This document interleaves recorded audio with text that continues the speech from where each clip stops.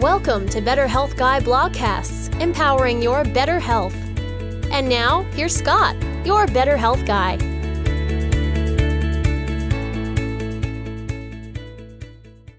The content of this show is for informational purposes only and is not intended to diagnose, treat, or cure any illness or medical condition. Nothing in today's discussion is meant to serve as medical advice or as information to facilitate self-treatment. As always, please discuss any potential health-related decisions with your own personal medical authority. Hello, everyone, and welcome to episode number 86 of the Better Health Guy blogcast series. Today's guest is Bob Miller, and the topic of the show is Lyme Genomics Update. I had Bob Miller on the show on episode 44. If you'd like to hear his full bio, you can find it there. Today, I'm excited to have Bob back on the show to talk about his work with Lyme disease beyond phases 1 through 3, which we covered in episode number 44. Today, we will focus on phases 4, 5, and 6 and preview phase 7 of his work around genetic patterns in those with chronic health challenges such as Lyme disease. Bob's research has been enlightening all of us in terms of new ways to support those of us that have been impacted by Lyme disease and other chronic illnesses. And now my interview with Dr. Bob Miller. We did our first podcast together in September of 2017. It's hard to believe that it's been that long. We've actually met a couple of times in person since then, and now we're going to get an update from Bob Miller today on what he's been working on for the past year since our initial conversation. Thanks so much for being here today again, Bob. Always a pleasure. And I must say, Scott, of all the people who do interviews, you are the most prepared and most knowledgeable. So hats off to you for doing phenomenal work. Thanks so much. So let's start with a quick review of what we discussed in episode 44, which was your phases 1 through 3. So I'm going to throw out each of the phases, and maybe you can do just a short summary on each of those phases, what you found were issues, and some of the things maybe that are helpful for your clients in terms of supporting them. And then people can go back and listen to episode 44 to get all the detail. But I want to just jump into, let's start with phase 1, which is the iron over-absorption and the hydroxyl radicals. So talk to us a little bit about that. Sure. Let me first mention that we have to understand that this is a genetic pattern that means you have Lyme. These are genetic patterns that epigenetically set you up. As we all know, genetic weakness, when combined with epigenetic factors, is what causes us to be toxic, weakens our immune system. Makes us not only susceptible to Lyme, but to mold, to virus, and to bacteria. So when we say we've done a Lyme study, this is not like the gene that sets you up for breast cancer. These are not the genes that set you up for dementia. These are genetic patterns that potentially make you toxic, where epigenetics and genetic weakness combine together to make you toxic in a weakened immune system. So when that pathogen comes along, you're less susceptible to fight it off. As we all know, some people are bit by ticks, nothing happens. Some people are bit by ticks, they do one round of antibiotics, and they're fine. And other people struggle for years. Those are the ones we studied, the ones we looked at, those non-responders, trying to find out, almost from a naturopathic standpoint, why is their terrain off, and then what is the genetic pattern that leads to that. So I just want to be clear, we're not finding the Lyme disease gene. I think what we found in our Lyme studies is the same things you'll find in Epstein-Barr, chronic fatigue, mold sensitivity, multiple chemical sensitivity, where we have genetic weakness leads to toxicity and leads us to be more susceptible, that the internal milieu or terrain is thrown off. So I just want to say that first, that we're not talking about, this is the gene that leads to Lyme disease. Very good. So first, a little bit of the history as to how this happened. I spoke at a Lyme conference, and of course, when that happens, people come to you and say, perhaps you can help. And back in those days, we were just doing some simple methylations things. And people started streaming in, and then, of course, due to social media, more people started, coming in to speak to me. And what we do is we do a genetic analysis. We look at tens of thousands of SNPs to see, if there are any genetic factors that could lead some to be more susceptible. And one of the things I kept seeing over and over was that there's a gene called HFE. And what that does, when it's variated, causes you to be likely to absorb a little bit more iron. And you'll notice I use the word likely and potential. If I ever say anything that I don't use the precursor likely or potential, plug that in, because genetics is always just potential. So we saw this over and over, this HFE genetic variant showing up. What we meant by that is that these people likely absorb more iron from their diet. Then there's an organization called ILADS, that's the Lyme Disease Association. We saw they had a call for abstracts of research. So we thought, well, why don't we do that? So we put a call out, and we got several hundred people with what's considered chronic Lyme submitted their, back then it was 23andMe data, and we started looking at their patterns. And we found they had a significantly higher amount of genetic variants in the genes that would cause you to overabsorb iron. And then we submitted that, and we presented in Helsinki, Finland. And much to my surprise, we actually were the poster winner at the Helsinki, Finland International Conference on Lyme disease. And all that is really just that, maybe 10 or 12 people submit a poster, they pick the best one. So, but it was recognized as one that, was significant. Now, what we found is that when we absorb more iron, some things can happen with it. Normally, we think of iron as being needed to make your hemoglobin. Well, of course it is. Iron's a critical nutrient for health. If you don't have enough iron, you're going to be in trouble. But iron is a double-edged sword. If it is used properly, it's helpful. If it is not chaperoned properly, it can be one of the nastiest free radicals. Now, what happens inside our body is we sometimes make a free radical called a superoxide free radical. And that's just when an electron combines with oxygen, we get a superoxide free radical. Then our body, in all its wisdom, says, I've got to deal with this. And it has an antioxidant called superoxide dismutase. And maybe just in case someone's, not up on free radicals, we ought to just explain that quickly. As we all know, we have, everything's made out of atoms, which is a neutron and a proton in the center, the electron that spins. Electrically, that has to be balanced. If one of those electrons gets ripped off, we have what's called free radical. It doesn't like being that way. And it will, if need be, just steal one from its neighbor and create this inflammatory process. Antioxidants have a spare electron, and they donate to that free radical to neutralize it so that it doesn't do damage. Some of the major ones are, glutathione, catalase, superoxide dismutase, thioredoxin. So back to this superoxide.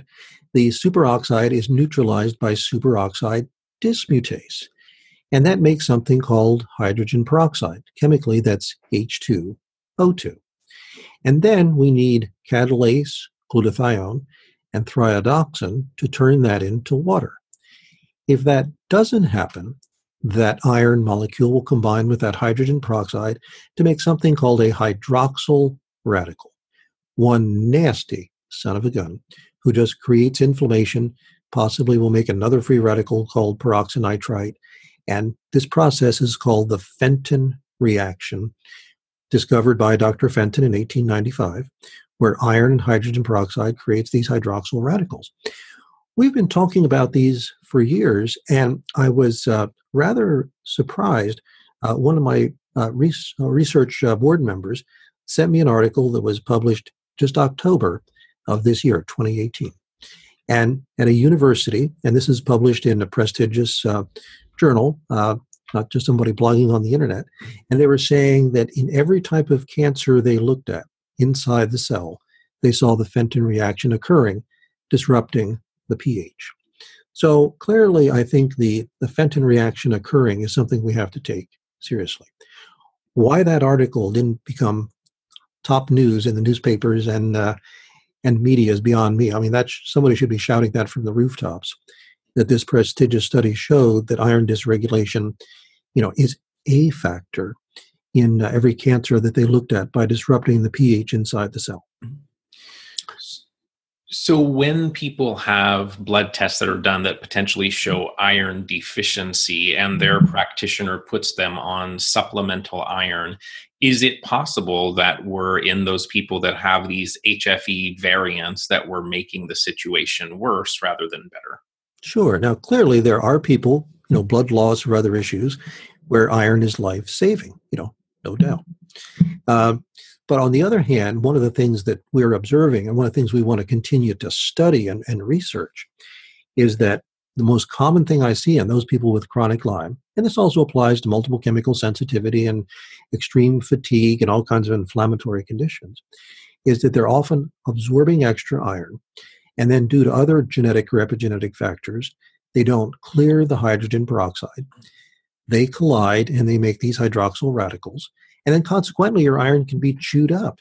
And these people can be, by blood standards, anemic. And the well-meaning health professional says, oh, you're anemic, you need iron. Now, sometimes the iron is helpful, but when this is going on, the iron actually makes more inflammation and makes them worse.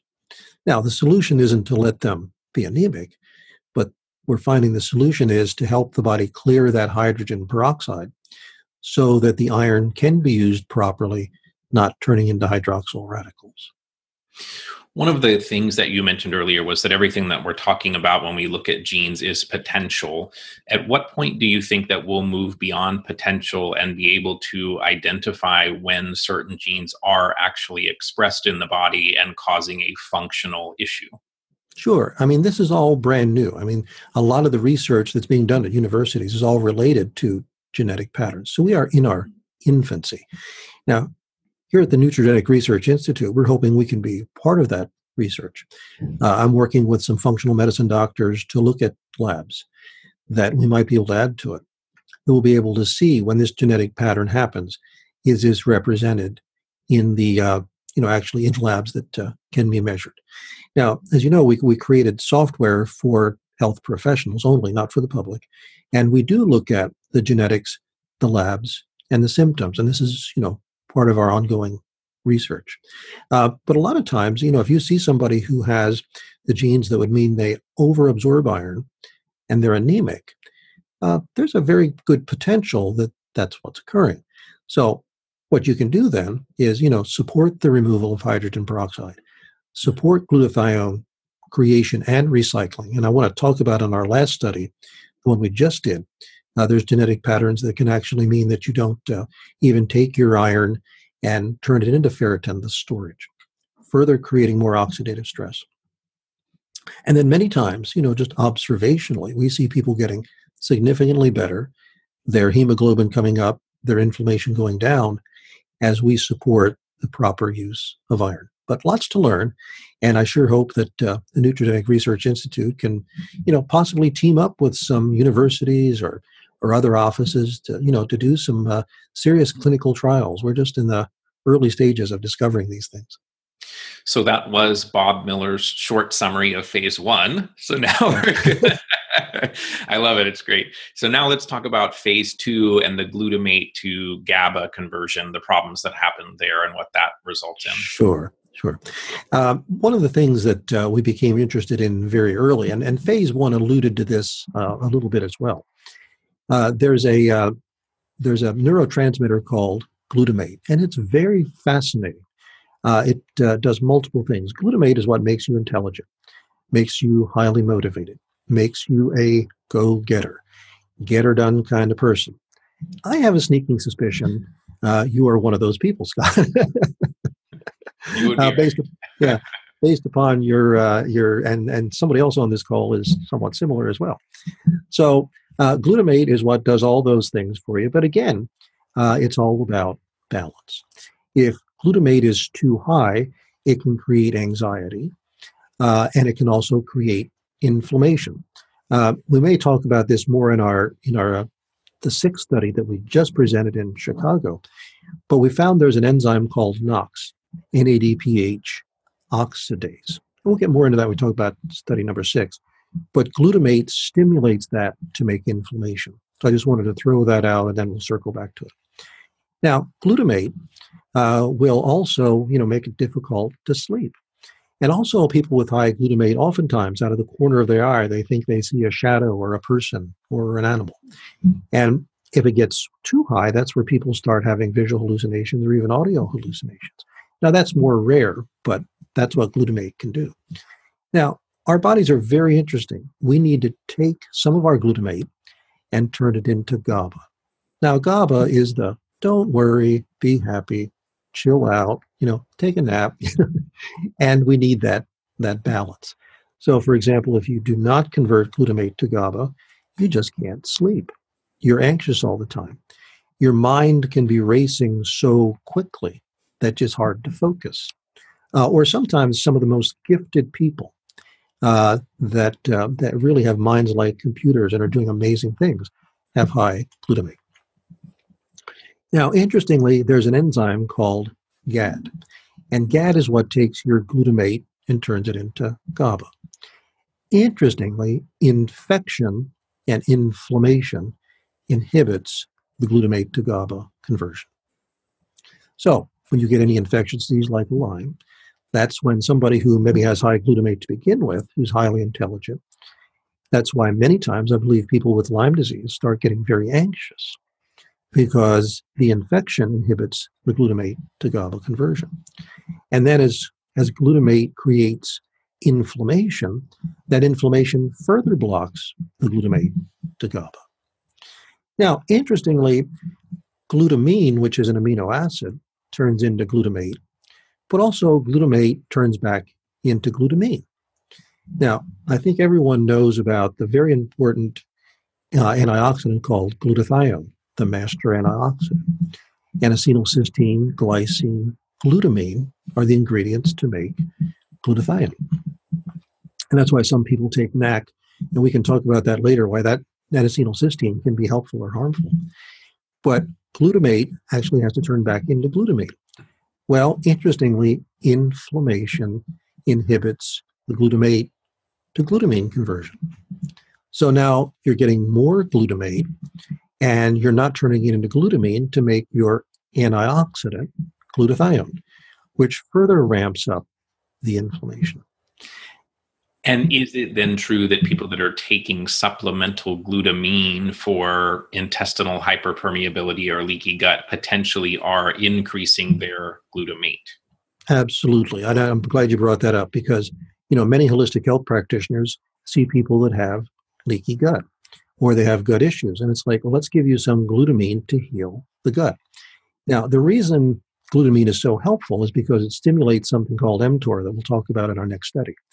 But mTOR is mammalian target of rapamycin, the growth of new cells.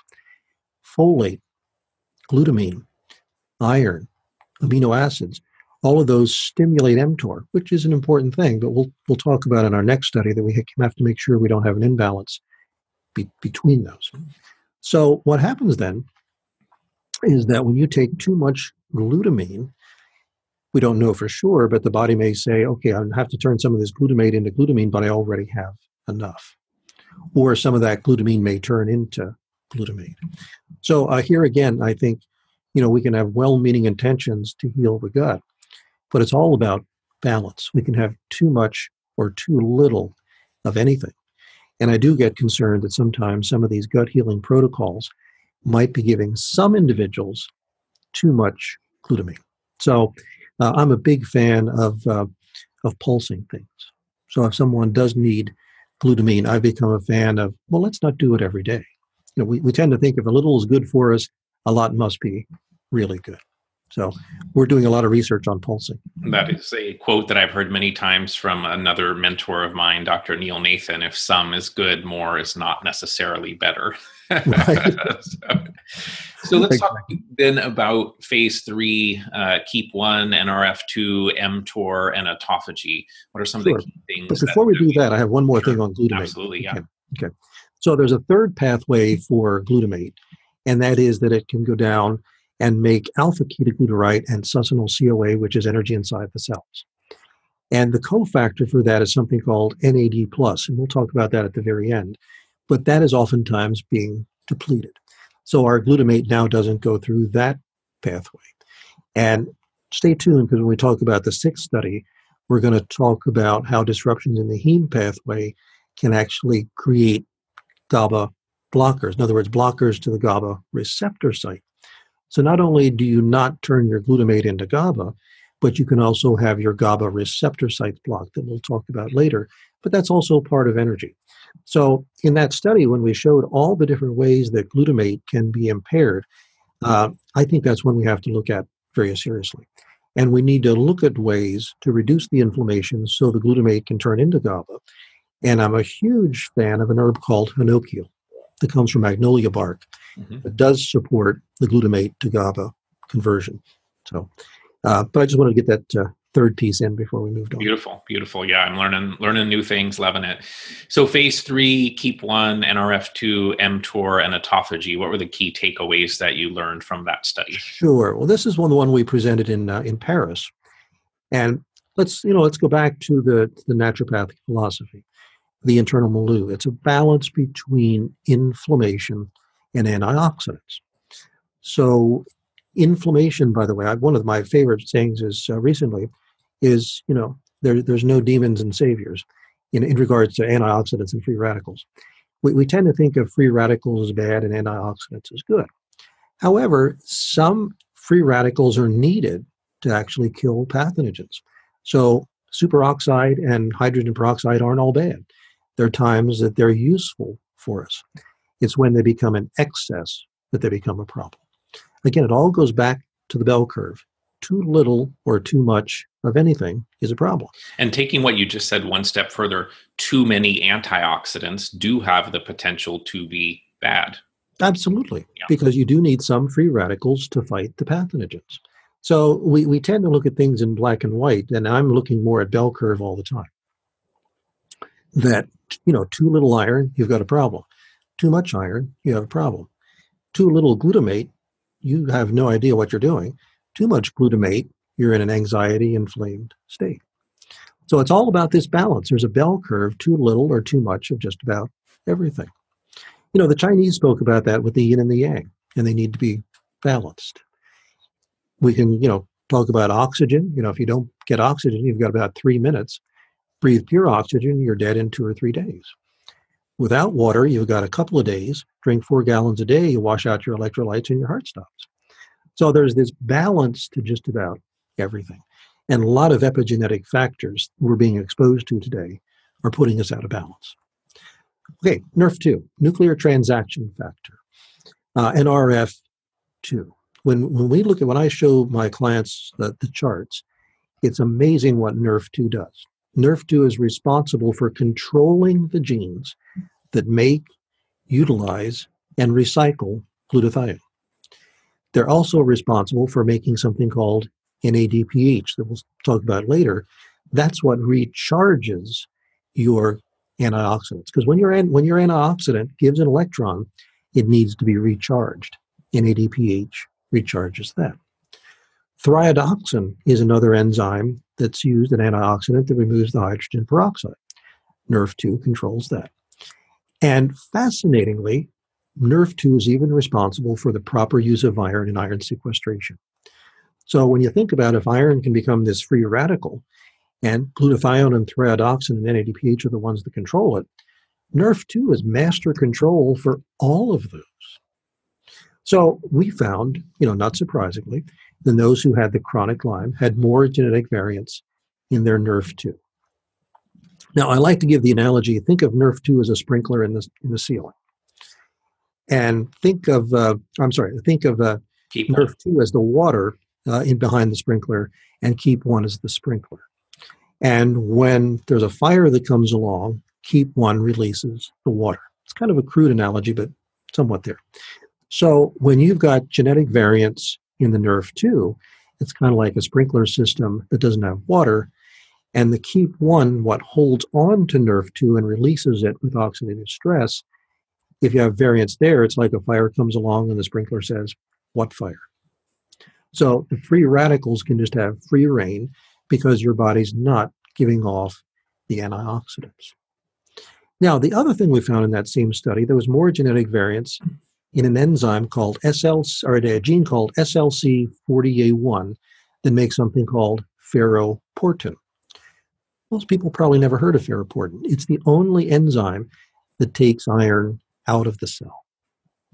So we take iron in, but we also need to export it as well. So one of the things we're observing, and again, just clinically observing, when people have the HFE genes that cause them to absorb more iron, then they have the SLC40A1s that they don't take the iron out. These are the folks that are mid-30s, early 40s, inflamed as can be, and nobody can seem to figure out what's going on. Just massive inflammation throughout the entire body. They've been to 15 clinics and nobody can seem to crack the code. That's what we are observing in many of those people. Over-absorption of the iron, not carry it out, and then, why don't we on top of that add nerve 2 weakness so that you can't make your antioxidants. Now, in that study, we got to admit there was a gene came up because we just looked at, thousands of them. And what we do, Scott, is we compare those couple hundred people with Lyme to what's called the 1,000 Genome Project, which is 1,000 randomly chosen, relatively healthy people. And we look at, where are there more, which genes are more genetically variated in those with chronic Lyme. And one came up called mTOR. And I got to admit, when I saw mTOR, I said to my staff, so what the heck is mTOR? What is this? So we started digging into it. And of course, I was fascinated. It has a long name that really doesn't make any sense, but it stands for mammalian target of rapamycin. And that is the growth of new cells. So I like to tell my clients that mTOR, if we didn't have mTOR, the sperm and the egg would never become the baby. The baby never become the adult. And we as adults would never make new cells. So mTOR is important. It's the growth of new cells. I tell people this is kind of like the construction crew. It's what makes new cells. Pretty darn important. If we didn't have it, life wouldn't exist. However, we need to also do some cleaning. And there's a process called autophagy. Autophagy. Autophagy is the cleaning of the cells. I give the analogy, think of autophagy as the janitors. They're the ones who do the cleanup. So as everyone knows, your cells are constantly dividing. And every 7 years, we're just about completely turned over. Those old cells have to be reabsorbed and recycled. I'm in farming country, so I like to tell my clients, at the end of the year, the farmer plows the crop under, it rots, ferments, and actually becomes fuel for the spring crop. In a sense, our cells do that as well. Autophagy is that process, but it also takes out mold and virus and bacteria and other things. So what we found then, as we then moved to our next study that we presented in Boston in 2017, was that there was more genetic variance in things that would upregulate mTOR and downregulate autophagy in those with chronic Lyme. If you Google the word autophagy and Nobel Prize, you'll see in 2016 the Nobel Prize in Medicine was given to a Japanese researcher who did research on autophagy. And anyone who's into a holistic health, you're constantly hearing about intermittent fasting. You're hearing about the ketogenic diet. And the reason that's becoming so popular is because when we're eating, we are stimulating mTOR. Now, when mTOR is stimulated, it tells the janitors, we're at work, take a break, come back later.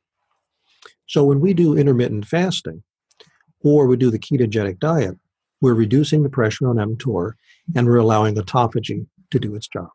So that's why you're seeing some people who do tremendously well, for example, picking 8 hours during the day that you eat, 16 that you don't, or a day here and there that you stop eating. And the ketogenic diet, quite simply, is high fat, low carb, low protein. Carbs and proteins stimulate mTOR. So we have a whole chart, and if anyone looks at our charts, you'll see the chart that we presented in Boston. We spoke at the ILADS conference, where we showed how there are genetic patterns that allows people to have upregulated mTOR and downregulated autophagy in chronic Lyme. And we'll talk about in the last study why some people are probably saying, hey, I've tried keto and I've tried intermittent fasting and I did horrible. We'll talk about why that works for some people and doesn't work for others. So we will add in the show notes the links to each of the different posters that Bob's talking about here relative to each of the phases and the studies that they've done. So you can look at those in much more detail. Before we jump into phase 4, a few questions that I've heard come up from people after the prior podcast that I wanted to just get your thoughts on. So in phase 1, we talked about the hydroxyl radical production. I know hydrogen water is potentially one of the things that can be helpful in that scenario. Mm-hmm. I've also heard people that have said, yeah, I tried the hydrogen water and I got really, really sick. So what makes someone not tolerate hydrogen water potentially? Sure. What we're observing in our office is if somebody has SIBO, small intestine bacterial overgrowth, the hydrogen does not do well with that. So I sometimes, if I suspect people have it, I'll say, tell you what, let me just give you 1 or 2 tablets. And anybody doesn't know, they're just little tablets that you drop in a glass of water or bottle of water. It fizzes, and it's about as simple as you can get. Water is H2O, and it knocks some of the hydrogen loose. So hydroxyl radical is OH minus. OH minus plus H2 equals water. And it is one of the, I tell people there's no fountain of youth, but this probably gets about as close as you're going to get because it does neutralize those hydroxyl radicals. I had the very good advantage of meeting this past summer with some of the experts in hydrogen water, and they're now believing that it also turns on some of the antioxidants in addition to possibly having that. And hydrogen water appears to enhance the effects of any nutrient taken with it. So, but I think that's why some people do poorly. I'm sure it's not every time, but if someone feels very poorly, particularly gassy, bloaty, distension, then I would talk to your health professional about, is there SIBO going on? And, does that have to be remedied first before the hydrogen would be effective? You mentioned intermittent fasting, eating 8 hours a day, not eating 16 hours a day, kind of getting into a rhythm there in terms of having potentially the mTOR side and then the autophagy when we're not consuming food.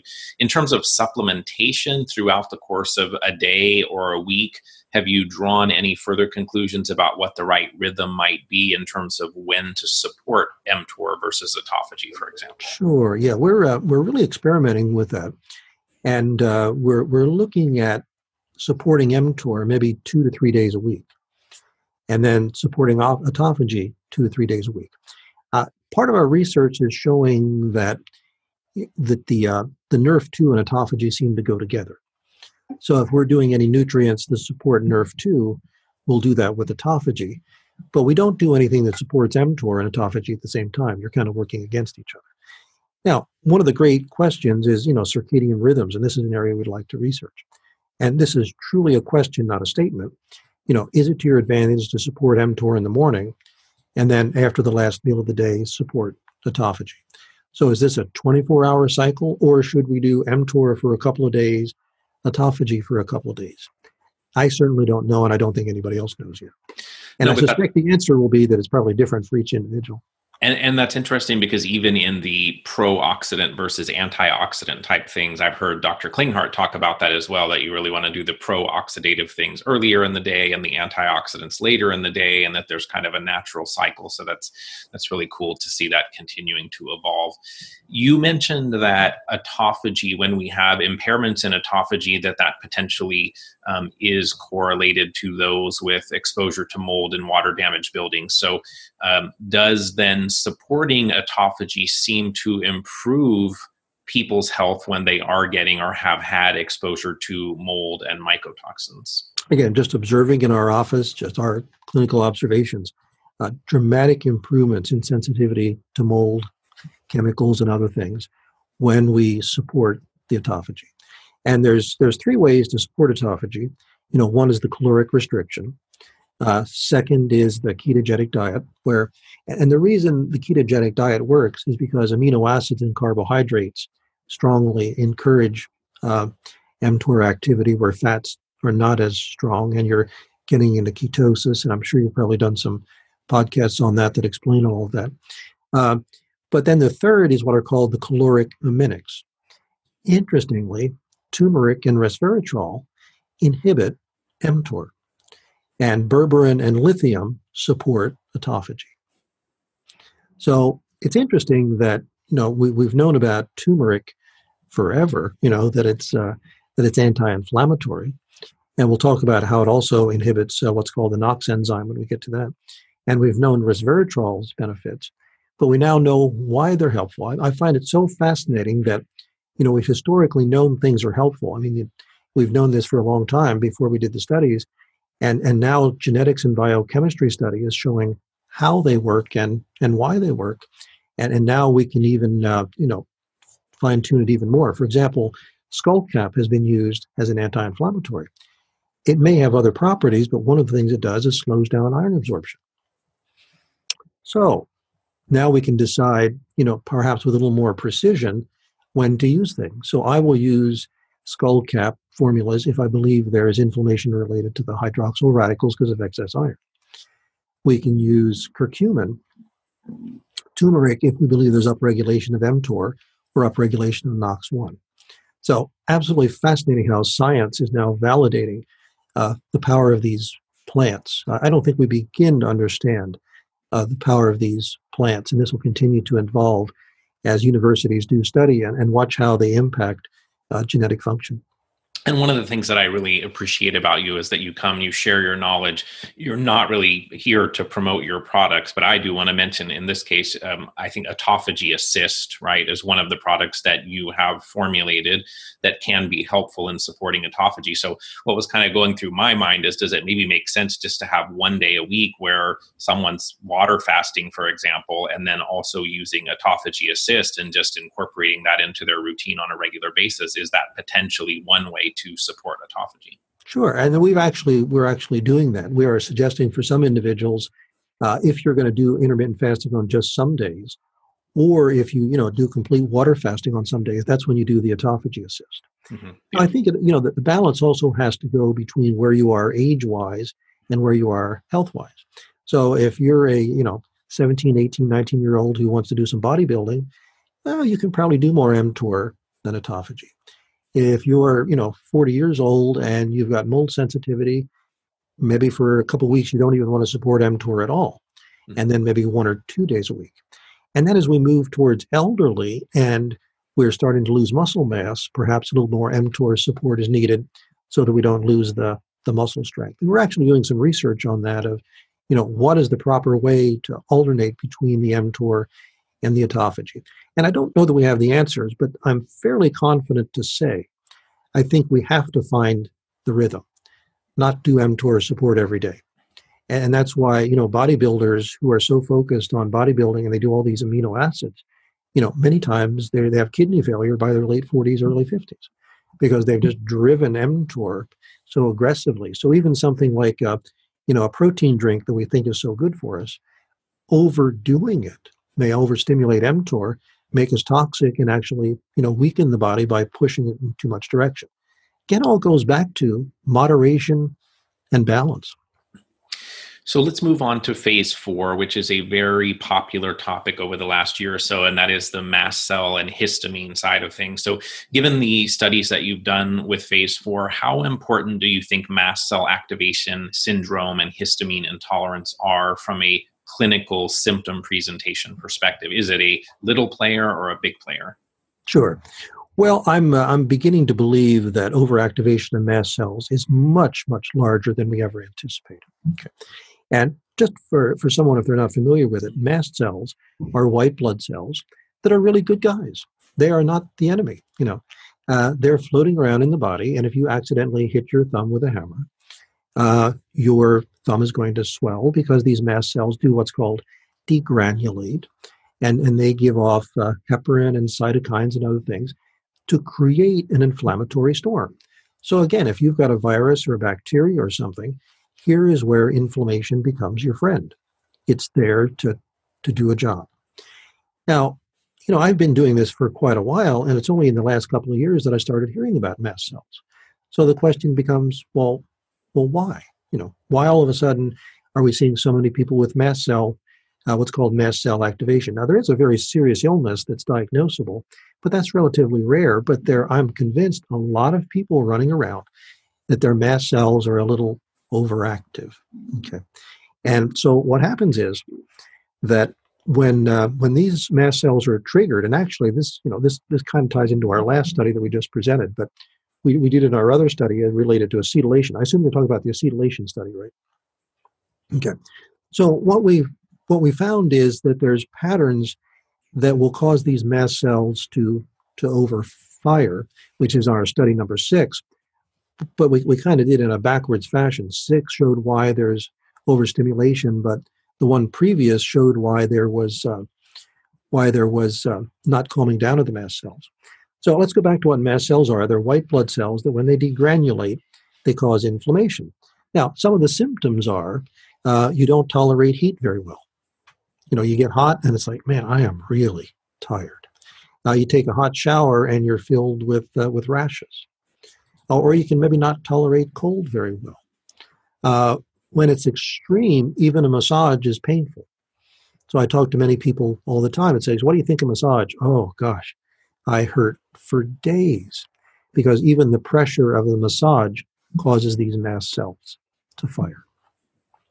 And it's also, individuals, if they just, take their fingernail and they scratch their arm, they get these large red, welts that are just way beyond because the mast cells are overfiring.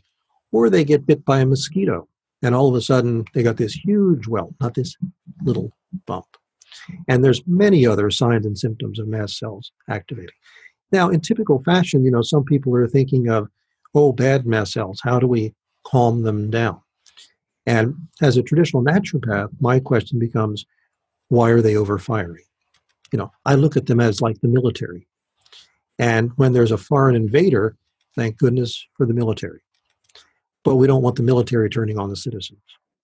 And I'm afraid what's happening is the military inside the body is turning on the citizens. These are people that have a very red face all the time. Or they get warm, they just get, very, very red, rashy, histamine responses.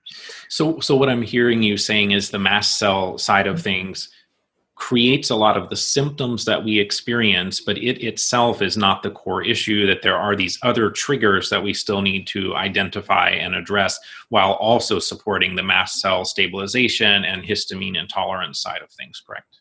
Oh, absolutely. Yeah, I'm not saying we don't do things to knock down the mast cells, but I believe we're doing a disservice if that's all we do. If we view the mast cells as, they're bad, they need to be calmed down. It's kind of like I remember many years, an old adage was, the reason we're never going to find a cure for the common cold, because the common cold is the cure.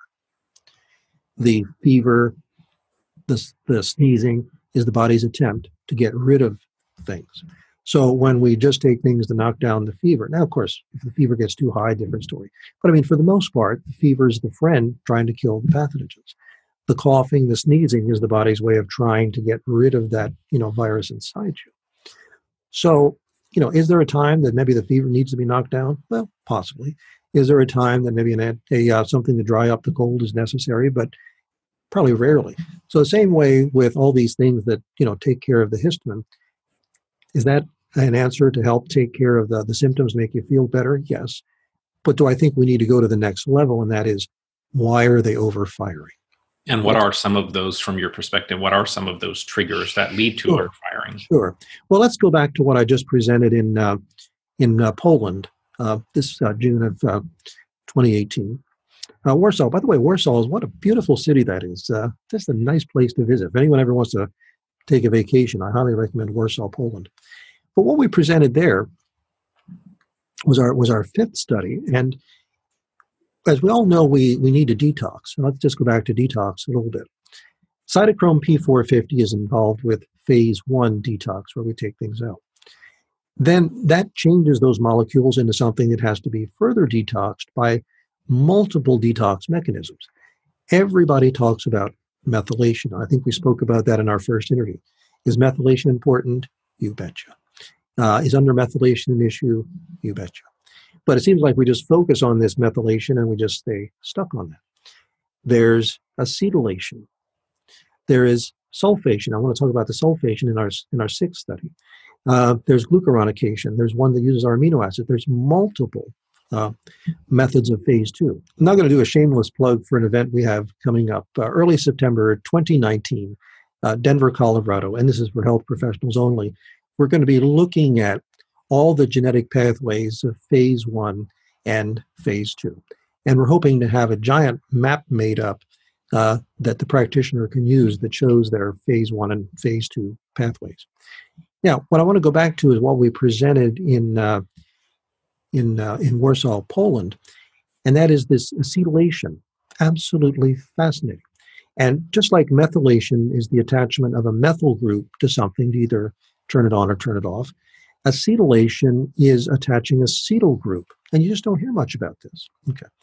So there's a process inside the body when, as we all know, we have the Krebs cycle, and our fats, carbohydrates, and proteins go through a process of making energy. First thing that's made is something called acetyl-CoA. And acetyl-CoA is what's needed by the N-acetyltransferase gene to either turn some things on or turn them off. Interestingly, acetylation is involved in clearing histamine. And then it's also involved, many people who don't acetylate properly have difficulty with cigarette smoke or exhaust fumes. Now, this doesn't apply to everybody, but if cigarette smoke and exhaust fumes just really make you nauseous and you can barely stand it, there's a potential that your acetylation pathways are less than optimal. Could be all kinds of other things. But whenever I see genetic weakness in acetylation, 90% of the time I ask the folks, how do you deal with cigarette smoke and exhaust fumes? And they're like, oh my gosh, I can't take it. If somebody's smoking, I have to get out of the room. If I'm in traffic, I get sick from the exhaust fumes. Now, for acetylation to occur, we need multiple things to get into that acetyl-CoA. But I believe one of the most important ones is pantothene, which is slightly different than pantothenic acid. And just like we have folic acid turning into methylfolate, we actually have to make pantothene. Well, interestingly, there's some genes called the PANK genes that are responsible for that. And again, observing, we see many people who have a lot of genetic variants in their PANK genes have those issues that seem to go along with acetylation. Now, to my knowledge, there's no blood test or any other testing, just observationally. But we do notice that when we put people on pantothene, many times they get considerable improvements in their whatever condition they have, particularly inflammatory. So are you suggesting then, so phase 4 was the mast cell piece, the histamine piece, phase 5, the acetylation and lipid aspect of things. So are you suggesting then that the pantothene in some cases, because of its effect on acetylation, is helping people deal with their histamine intolerance? Absolutely, yes. If you look at that chart that we presented, you will see that you'll see down through the pathway where the acetylation, and there's a couple of steps here to it, is responsible for acetylating NRF2 and KEAP1 through the Krebs binding protein. And N-acetylcysteine, the N-acetyltransferase genes need the acetyl-CoA for part of phase 2 detox. So if your xenobiotics are not cleared, then they're more likely to create mast cells. And interestingly, acetylation and pantothene also go down through what's called the steroidal pathway, where the end result is cortisol. And cortisol is also anti-inflammatory, and we found literature that cortisol will also inhibit histamine. So we're seeing all these people with these histamine issues, the spring and fall allergies and the rashes and all of these things. And there's multiple reasons for it. I mean, the mast cells give it off, so that's why I often say this is the 3D chess game played underwater, because there's so many factors. If somebody says, I've found the issue, I tend to get very worried and run. But there's multiple factors. So does high histamine mean you have an acetylation problem? No. Could it be? Sure. Could it be one of the factors? Absolutely. Histamine can also be caused because you don't make enough of the DAO enzyme that breaks down histamine foods. And if all you do is someone tells you need to do kombucha and miso and start eating fermented foods, you can have one heck of a histamine problem from that. There's also a gene called HNMT, histamine N-methyltransferase. It needs a methyl group to break down histamine. So if you have genetic variants in HNMT, or you don't have the methyl groups, and here's where methylation becomes important, you're not going to break down your histamine there either. So we can have the mast cells massively making all this histamine, overproducing it, or we can have things that we're allergic to that cause the histamine, or we can have weakness in our acetylation. And acetylation is interesting because through the one process, we break down the histamine, and then through the other process, we make the cortisol that inhibits the inflammation that causes the histamine, and also supports the acetylation that takes some of the xenobiotics out that also contribute to the histamine. So again, this is multifactorial. When you look at the charts, you see lines going in all kinds of directions. Yeah, it definitely is an interesting web that we've weaved here. So would you agree that mold exposure in water damaged buildings, viruses, bacteria, things like Bartonella, even electromagnetic fields is one that I've been reading about, that all of those things can be the triggers of the mast cell activation? And to your point, while we're potentially stabilizing the mast cells, potentially dealing with histamine intolerance, reducing histamine, we want to make sure that the primary focus is addressing those triggers so that long-term we don't continue to stay in this activated cycle, correct? Absolutely. And, a lot of people say, well, we've had mold forever. Why is mold now becoming a problem? Well, in the past, I would speculate that our detox pathways had the ability to take care of the mold. Oh, here's a little mold. Okay, let's get rid of it. But our bucket is getting fuller and fuller and fuller because we don't know the implications of the EMF. I want to talk a little bit very soon about the NOx enzyme in ADPH oxidase, which creates the mast cells. That is stimulated by low-frequency EMF. It is stimulated by mold. It is stimulated by sulfites. It's stimulated by homocysteine. It's stimulated by high iron, and it's stimulated by mTOR. So you can just see how this tsunami is coming upon us. The perfect storm is upon us. So a couple more questions on the phase 4 mast cell piece before we jump on. Tell us a little bit about KIT genes and how they affect mast cells and histamine intolerance. Sure. I don't know we fully understand, what happens when some of these genes get varied, but the KIT genes do trigger the mast cells. And, Dr. Afrin has done a lot of work on this, so has Dr. Thea Hardy's. Credit to them for their research on this. And, when there are variants in the KIT genes, it seems as though stimuli from these environmental factors makes the mast cells trigger happy, as I like to call it. One of the observations that I've had is when people are unable to tolerate many different types of treatments that their practitioners might introduce, they seem to react to many things, that when you address this mast cell and histamine side of things, that it kind of opens up the toolbox a bit, that they're able to tolerate other things. Are you seeing that clinically as well? Oh, absolutely. But as they say, there's more. There's more things here that are creating the mast cells that we'll get into. Right. So tell us a little about your MC balancer, which I know is one of the products you also formulated for mast cell activation, histamine intolerance. What are some of the key things that are in it that might be helpful for people dealing with mast cell issues? Sure. Well, there's a little bit of luteolin in there, and that's one of the bioflavonoids. And I've just made a chart that interestingly shows where luteolin comes in. It's probably got multiple ways that it's supportive. But one of the things we found is that aldosterone stimulates an enzyme that stimulates the mast cells. And luteolin calms that down just a little bit. And we're continuing to research all of those. And the other thing that we put in there, of course, was curcumin.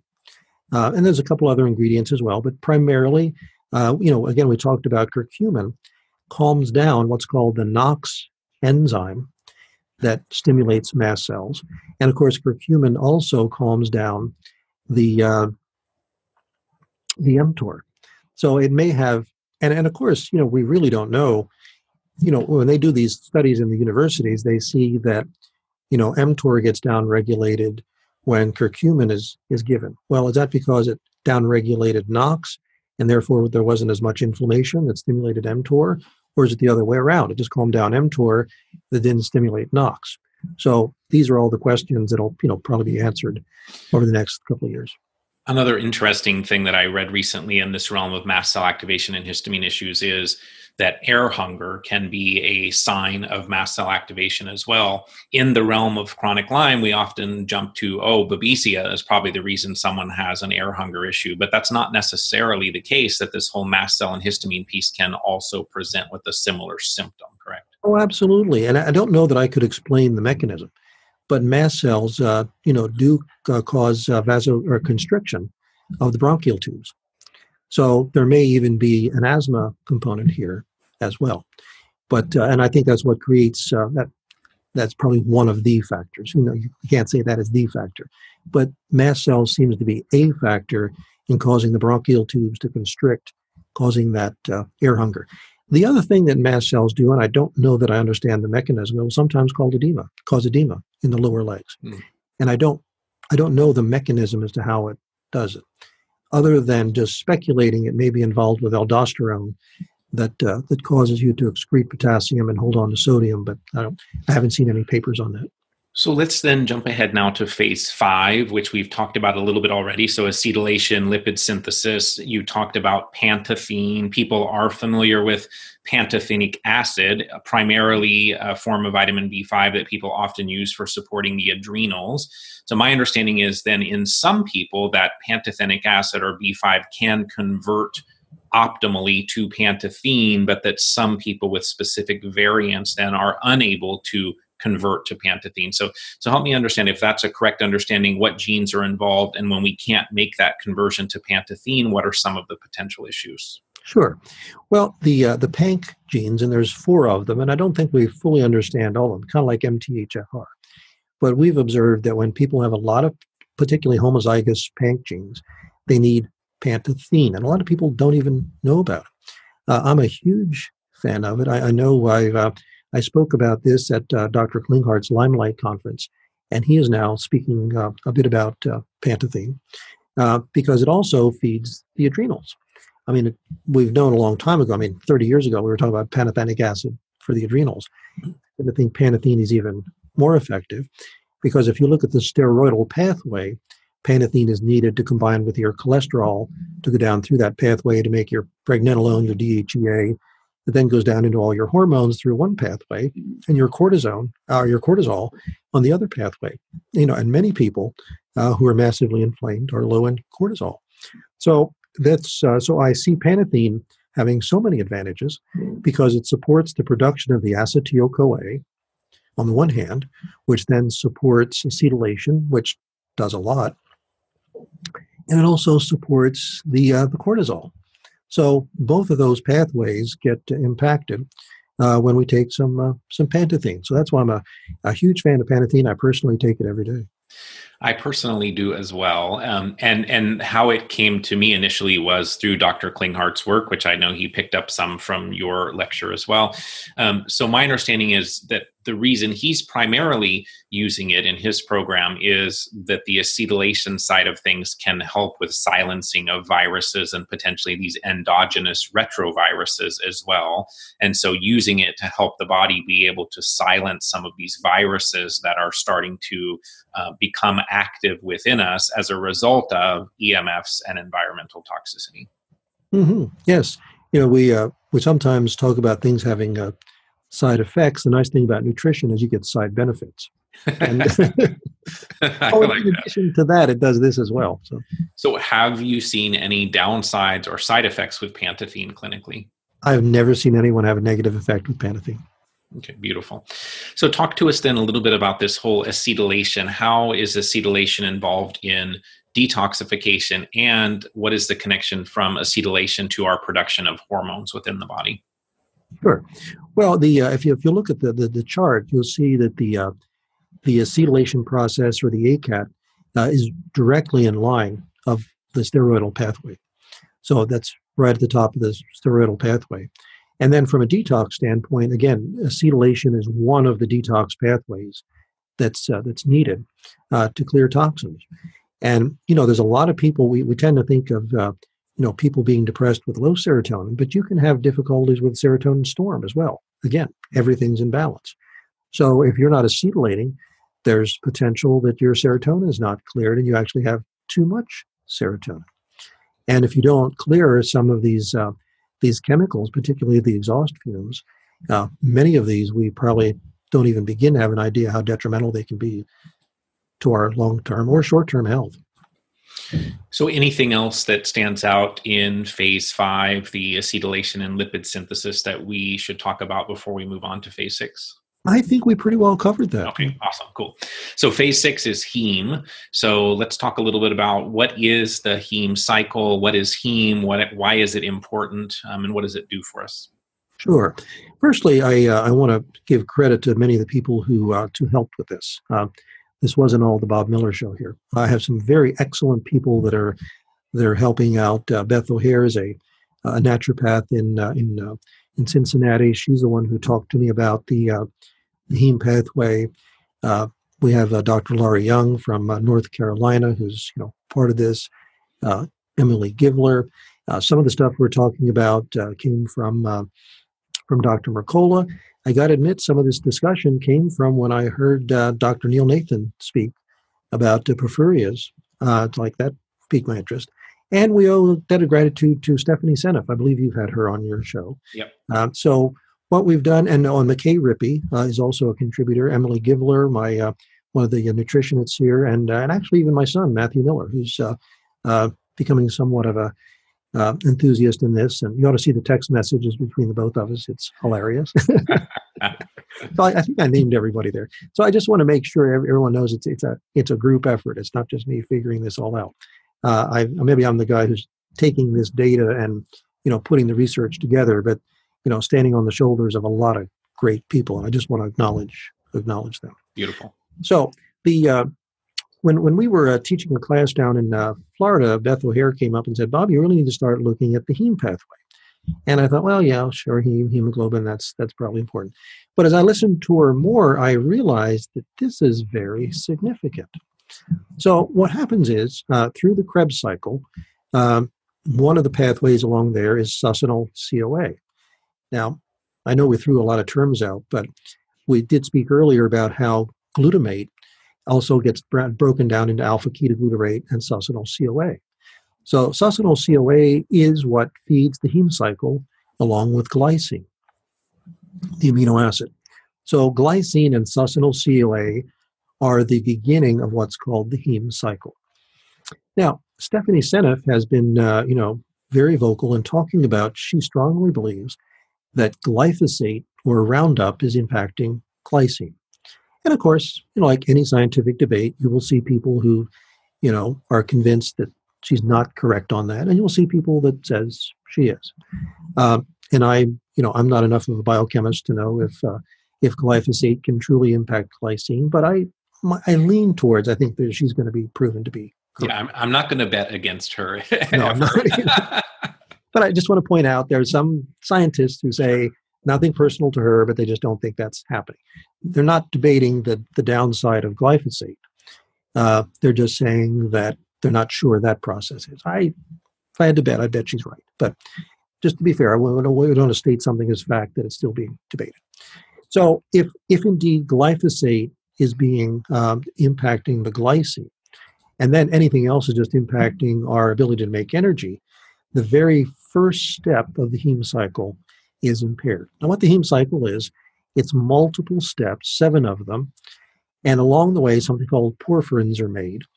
And the end result is that an enzyme called FECH, F-E-C-H, takes iron and carefully attaches it so that it becomes the heme protein.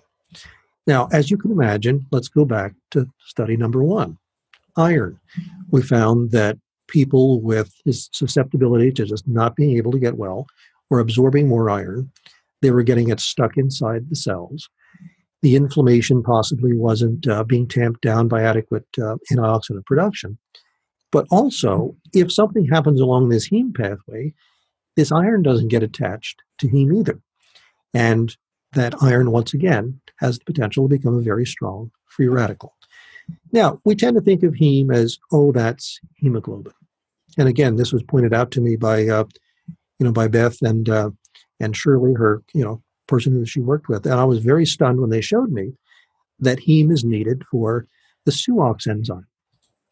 SUOX is what takes sulfites and turns it into sulfates. And that's why we just talked about acetylation. I want to bring this back to sulfation. So the SUOX enzyme is what takes sulfites and turns them into sulfates.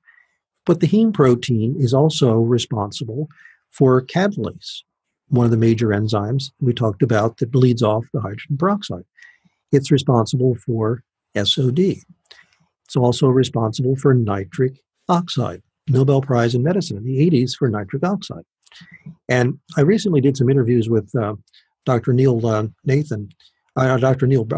Bryant, one of the experts on nitric oxide, and he believes that nitric oxide is also an electron donor, which hopefully we'll have a little time to get into electron donation.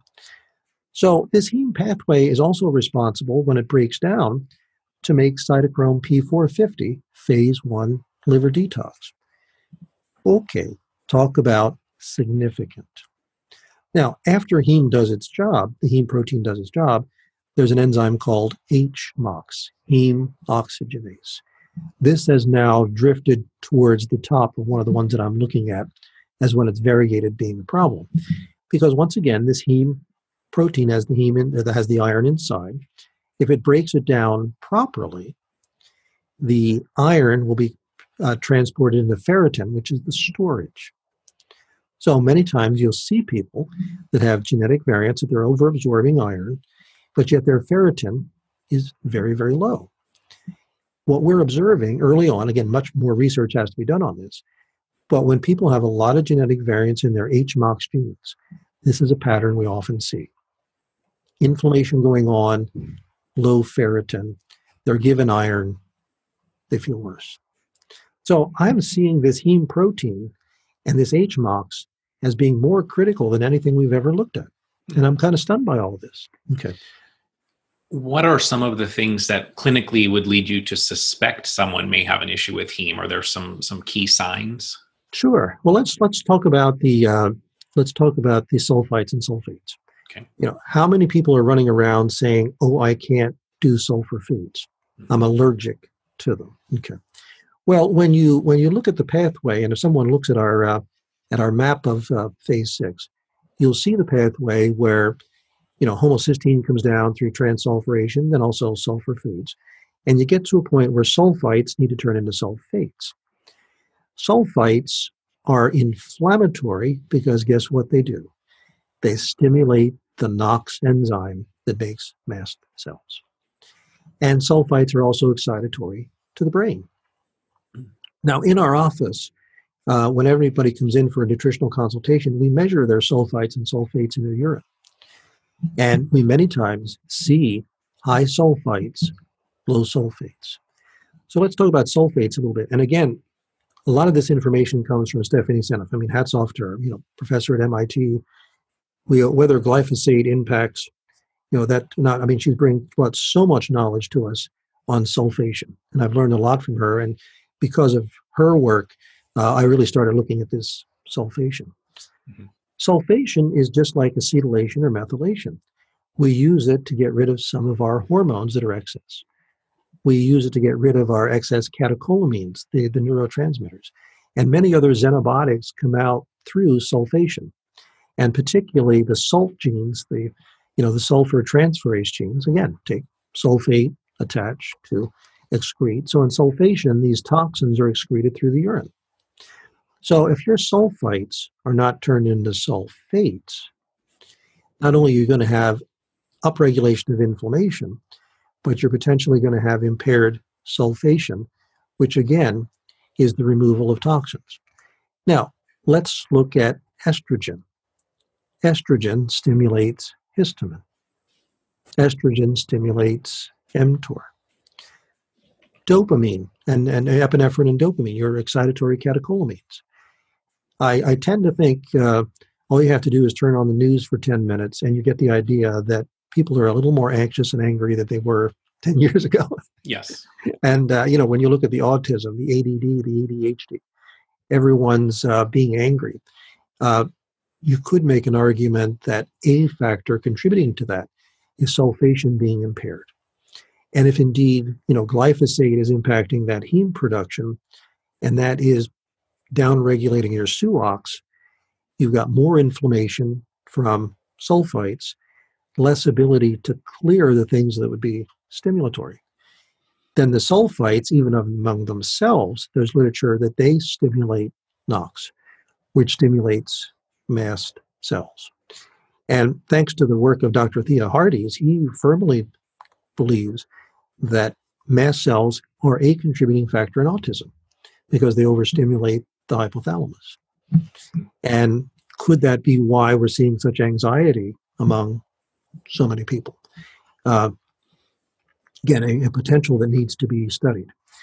But the more I dig into this heme, the more I'm fascinated. And if somebody looks at the poster, because I don't have the numbers memorized, significantly more genetic variants in multiple pathways of the heme pathway, significantly more genetic variants in fetch, significantly more genetic variants in HMOX.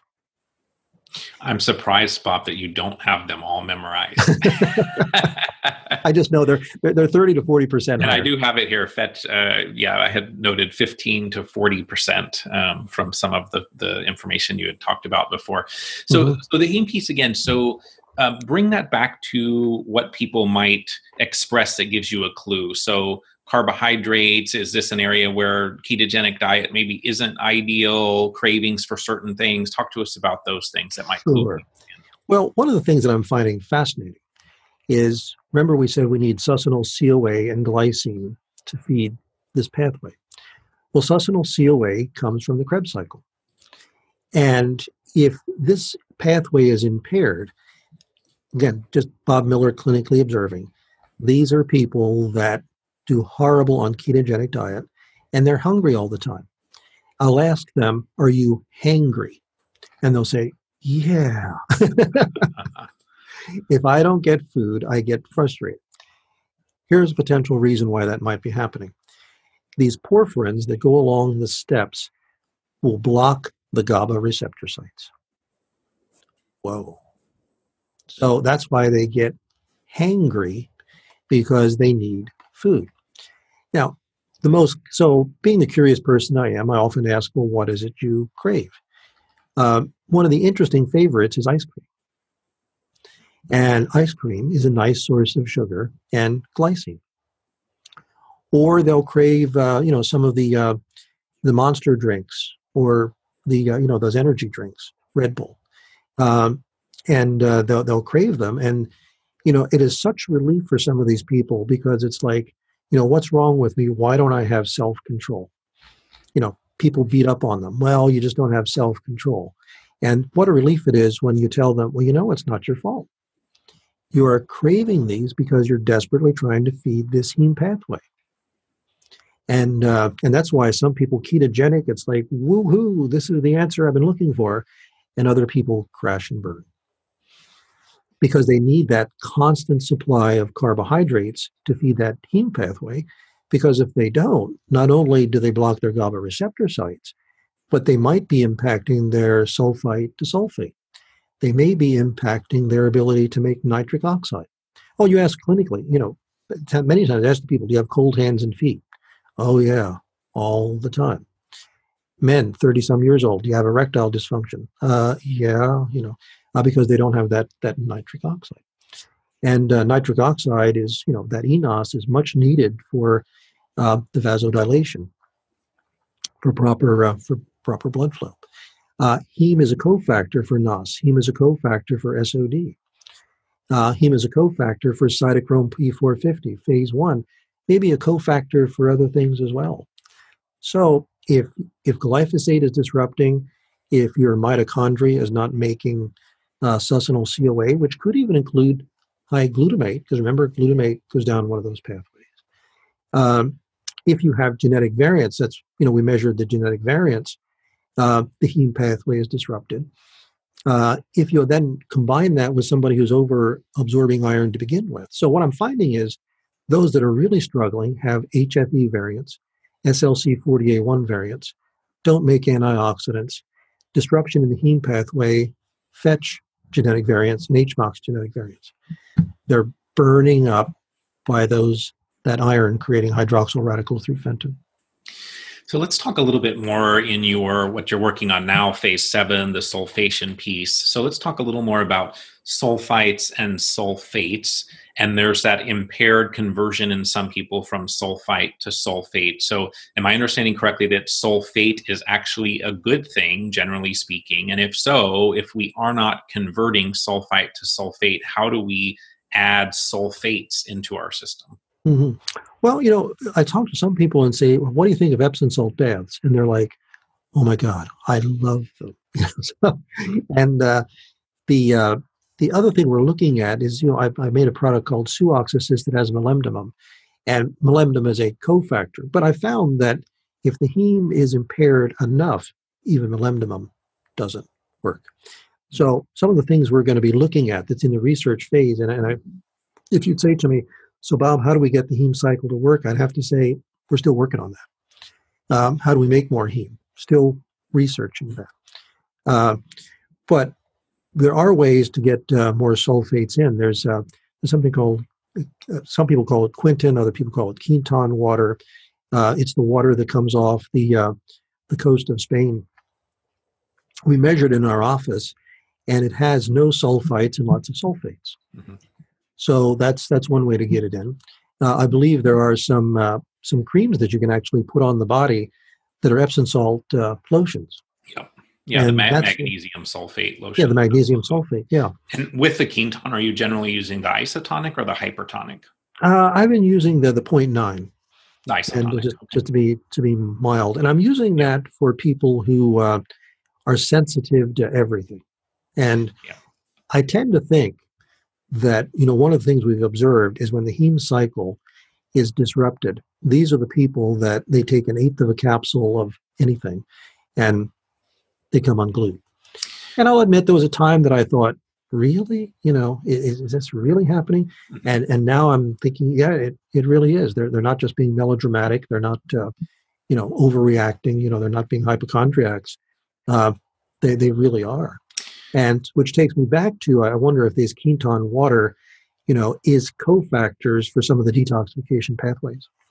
I am a huge fan of the quinton water. I've used it myself for many years, and I actually am quite happy now that they sell it in liter-sized bottles rather than just the little glass things, which made it a little more expensive and a little more tedious for some people. So I think it's a phenomenal tool, and it's interesting that you're seeing such good things. The other piece of that is I think that a lot of the reason that we have become toxic is because of a lack of trace minerals in our diet, in our soils, in our foods, and so on. So then the body tends to start holding on to more heavy metals and other things that are not ideal. And from my perspective, at least, the quinton is actually a good detoxification strategy because you're giving the body the things that it needs and preferentially would want to hold on to so that it can let go of some of those other toxins. Sure. We tend to talk about, genetic weakness, but you could have perfectly functioning genes. And if you don't have the cofactors that make it work, it's as if you had the genetic weakness. Mm-hmm. And I think because of the over farming, our soils are depleted. I mean, even the government admits that we do not have the mineral levels that we did 50 to 75 years ago. Right. So we are getting minerally depleted. And again, so many people are worried about, do I have this genetic variant? You can have perfect genes, and if you don't have cofactors, you could be worse off than the person who does have the genetic variants, but does get the cofactors. So it becomes so multi-dimensional.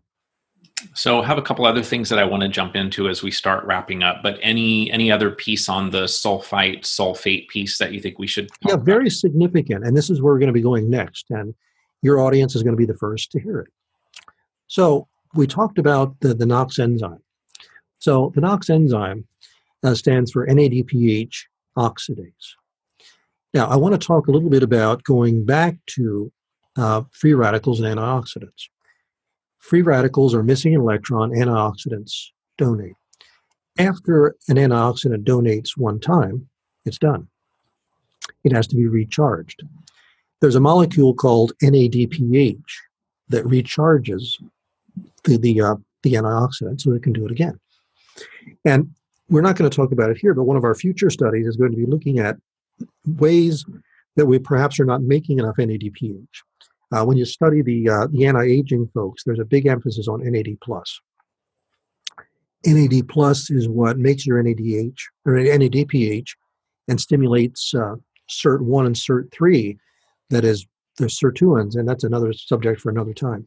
But I want to go back to the NADPH. So we need to make this NADPH to recycle your glutathione, recycle your thiodoxin. It's even needed in nitric oxide production. So I give the analogy, think of NADPH as the police officer in town who does really good stuff. However, when a robber comes in or some invasion, the NOx enzyme says, come over here a second, we have an enemy to fight. And what will happen is the NADPH will move away from recycling your antioxidants to actually make free radicals, which again is a good thing. In studies where the NOx enzyme has completely knocked out, the animal dies for infection. So again, it's balance. NOx is not bad. But NOx says, NADPH, I need you to come over here and I need you to make some free radicals to kill somebody. But the phrase that I'm trying to coin is the NADPH steal. And this is the first time I've used it anywhere, the NADPH steal, that the NADPH is being hijacked too much by these environmental factors. One being sulfites. Sulfites stimulate NOx. Low-frequency EMF stimulates NOx. Homocysteine stimulates NOx. Excess iron stimulates NOx. mTOR stimulates NOx. So I'm putting out this theory, and that's all that it is. I'm not claiming this to be fact. I'm putting this out of theory, and I'd love to do studies with some universities on this. And that is, are these environmental factors saying to NOx, we have an invisible enemy here that's really not there, and we're overstimulating the mast cells, and could this be why we're seeing such an overactivity of the mast cells? So maybe we don't have to just calm down the mast cells, but we need to get the sulfites converting into sulfates. We need to get the homocysteine down. We have to make the iron behave itself. We have to get the heme cycle making the heme, so we make the antioxidants so we don't make more inflammation. So that's going to be some of our future study, and I believe this is probably one of the most clinically significant things we found, that NADPH is being stolen, or the NADPH steal, to make free radicals that are maybe just a little bit over the top. This could be a reason why we're seeing overactivation of mast cells. And then if that NADPH is not available to recycle your glutathione, this thing feeds upon itself. You're creating more free radicals and you have less antioxidants. So that's the theory we're working under right now. What is the connection, if there is one, between NADPH and people that are starting to use things like NAD patches, NAD IVs, nicotinamide riboside? What's the connection there? Good. Well, it's a big one because the nicotinamide riboside is directly into your NAD+. And NAD+ will go one direction to make NADH, which is more energy related. It'll go down another pathway where it gains an electron and becomes NADPH. And that's where you get your NADPH to recycle. But I think the reason there's such an interest in NAD+, and I'm very interested in this is an area we're going to be researching, it stimulates the sirtuins, which, if you look at the pathway, they are in control of autophagy.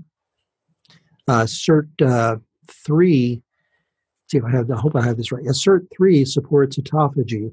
SIRT1 inhibits mTOR. That's a big deal. Yeah. And both of them are responsible for your catalase, your SOD. I think your SIRT1 is responsible for your vitamin D receptor site. And SIRT3 is also responsible for stimulating the urea cycle to clear ammonia. So that's why and the people who are doing anti-aging are looking at NAD+. Now, the other thing is NAD+ also feeds what's called the PARP enzymes, which is DNA repair. Real quick mention, in study number 6, we also showed more genetic variants in the genes that would be responsible for DNA repair. So is this something that feeds upon itself, that as the pathogen hurts the cells and the DNA, do we have less than optimal DNA repair? One other one we found was the DARC gene, DARC, which is related to malaria, which is quite fascinating. So much to learn here. But back to the NAD. So if your NAD is being depleted, because you're trying to repair cells, you've got less NADPH. That leads to more inflammation. Potentially, that leads to more NOx upregulation, and this thing just feeds upon itself. Again, theory. I'd love to study it, love to have a university come and say, Bob, let's look at this more closely. But when you look at the literature, I think we're connecting dots. I mean, we did not make up what stimulates, So everything we've said is based on my charts. I have, literature that backs it up. And I'm interested as well. We talked briefly about the DARC genes, DARC for those listening, and the connection to malaria. And immediately my mind wondered, well, malaria and Babesia are very similar organisms. And so do people that have variants in those DARC genes potentially then have some bigger issues when they get exposed to Babesia, for example? And I can already see from you shaking your head, that's something that you're looking at and interested in as well. Absolutely. So with everything that you know from phases 1 through 7, and it's interesting as we start talking in this conversation, it becomes even clearer that they're all interconnected. But if you could, you were on an island somewhere and you could only have 3 nutrients that were going to support your clients or you with these genetic variants that you commonly see, which 3 would be the ones that stood out to you as the most potentially important? Sure. Well, probably Hinokial to support the glutamate to GABA conversion. Probably something that calms down histamine, like a quercetin. I'm becoming a big fan of apigenin because that also calms it down. And, probably something like a skullcap or alpha-lipoic acid to just keep the iron in check. Pantethine didn't make your list. Well, yes, but you only gave me 3 of them. Beautiful. That was great. Can I go to 4? Then I'd add pantethine. You bet. You can go as many as you need.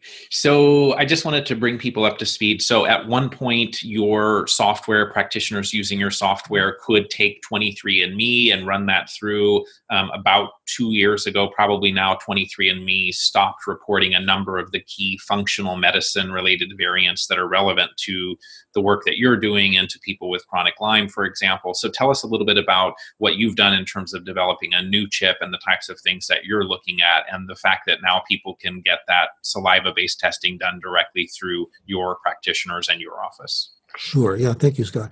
Yeah, as you said, we really were quite surprised. One day we went to put a 23andMe in, and all of a sudden it's like, where did all the SNPs go? So I decided, well, I'm either out of business or I'm going to keep going. So I took a deep breath and said, I'm either going to do okay or eat dog food in retirement. And I contracted with Thermo Fisher to make my own custom chip, where I put many of those functional SNPs back in, plus others that 23andMe didn't have. And then we partnered with Brooks at Rutgers to run the data. And then I have my own software called Functional Genomic Analysis that takes that information and we make massive reports. This isn't just 25 to 35 top SNPs that are proven. We're looking at lots of them that nobody even knows about yet, but we have them there for research purposes. Now, for your listeners, this is unfortunately only available through health professionals. We don't sell to the public. This is not like do your 23andMe, do genetic genie, or live well. We only work with health professionals. Mm-hmm. But if you go to the website that's listed on your genomic resource, there's lists of doctors across the country who use the software. And the health professional would order the genetic test for the individual. They would get it sent to them. They give their saliva, it would be run and go into the software. Then they do a consult with their health professional. And if someone's watching this who is a health professional, we also have online certification courses. And as we mentioned, in September of 2019, we're going to be in Denver, Colorado for environmental toxicity. And middle of November, back in Hershey, Pennsylvania, for our second annual. We just had our first annual, which was a smashing success. Awesome. Second annual genomic conference, possibly on neurotransmitters. Not sure, but it's where we're leaning. So if they can go to the website, find practitioners that are doing this and get access to this genetic testing and reporting. If they wanted to work just directly with you and your team, my understanding is they can also reach out through the TOL Health or treeoflifehealth.com site and access that same service through you or someone on your staff, correct? Sure, of course. And of course, there's so many people that need it. We can't begin to handle everybody. That's why we train everyone. But yes, we do. I still see clients on a regular basis. I always tell everybody we're not a medical facility. We're not medical doctors. We don't diagnose, treat, prescribe. We're kind of like health coaches that help determine, based upon your genome, where you may have some nutritional weakness. I often say I'm one of the busiest practitioners who sees people with Lyme who does not treat Lyme disease. Mm-hmm. We are cleaning up the terrain. So we have physicians all over the world send people to us because they try to give them antibiotics or even herbals, and they herx on it. So we're the cleanup crew, so to speak. To the autophagy side of the house. And the acetylation and the mast cell and the sulfation and all those kind of things. So I ask this question of every guest. So what are some of the key things that you personally do on a daily basis in support of your own health? Sure. Well, I personally have weakness in my sulfation. So I do the ketone water. I'm starting to begin the process of supporting my heme cycle. And I found out that I'm a poor sulfator. And so I put, I soak my feet in Epsom salt sometimes when I'm here at the office and put on the lotion. Also doing a little bit of, MSM. If I'm eating sometime, I'll have a little bit more broccoli, a little bit more cruciferous vegetables. I also have tremendous weakness in my NRF2. So I'll take NRF2 accelerator 1 to 2 days a week. I'll take autophagy assist, at the end of the day. Most days I have something to eat at 12 o'clock. Every once in a while, it's like, it's not working today, and I don't fight it. But I try to limit my eating from 12 to 8 p.m. Not every day. If I'm traveling, if I'm at a conference and they have breakfast, then like, okay, it's cheat day, so I'm not, it's like I always eat 8 hours. But I'd say probably 7 out of 10 days, my food is in an 8-hour period. Beautiful. Yeah, I love your passion for this. You definitely are continuing to be excited about research, figuring out more pieces of the puzzle. It's kind of funny. We were just at the iLads conference in Chicago, had been, involved in the event for 10 or 12 hours probably. And I happened to run into Bob, and I was just ready to go to dinner, call it a day, recharge. And you said, I'm going to go back to my room and work on my charts. So I love it. I love that you're that excited about finding solutions for people. I think this work is important, and it's really rewarding to do something that minimizes the struggle or suffering that someone else has and helps them to regain their optimal health. So I honor you for your work, and I'm excited to continue to see it evolve and know that big things are already happening and bigger things to come. Absolutely. And again, Scott, you are doing a phenomenal job at bringing this information to folks. You really do you do your homework, and I can see you have that same passion as well. Knowing a little bit about you personally, that you decided to dedicate your life to helping others. And you're right. When you give hope to people, it's priceless. It really is. I can't think of anything more exciting than when somebody's sitting here and you can say, well, this doesn't look like it's too hard to figure out, and they say, it's not? No, it's not, and you can just see the relief on their face that, they're not a mystery. They're not defective. Some of the terms that are thrown out there, sometimes they think genetic defects. And it's like, well, I tell people, no, you're not defective. You have a little weakness here. Well, one final thing. I know you had Dr. Neil Nathan on in his book, Toxic. One of the chapters in the book was written by me and my son, where we go through some of these basics. So if someone would like to hear some basics on, iron oxidation, SOD, and glutathione, Dr. Nathan was so gracious to allow me to put a chapter in there. So little education there. And again, for health professionals, we have a certification course.